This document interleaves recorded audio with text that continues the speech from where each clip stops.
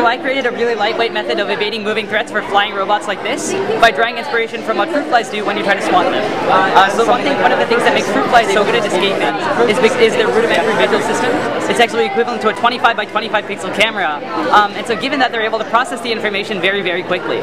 So they actually have the fastest visual system on Earth, and that's really advantageous in things like escape because they're able to pick up motion and react to that very quickly. So along those lines, I designed this really lightweight sensing solution to estimate the position and orientation of an approaching threat. So as a threat approaches, this bounces beams of infrared light to find distances, and then using that I create a motion model of how the threat moves over time, and then based on that I can predict when it will reach the quadrotor above each sensor to react to that, and I react using fruit fly escape behaviors.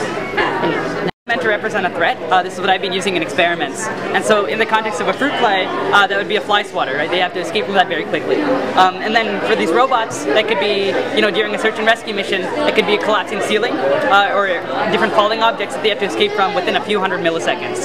So it's really important for them to escape from those, and that's something that they're not able to do without this.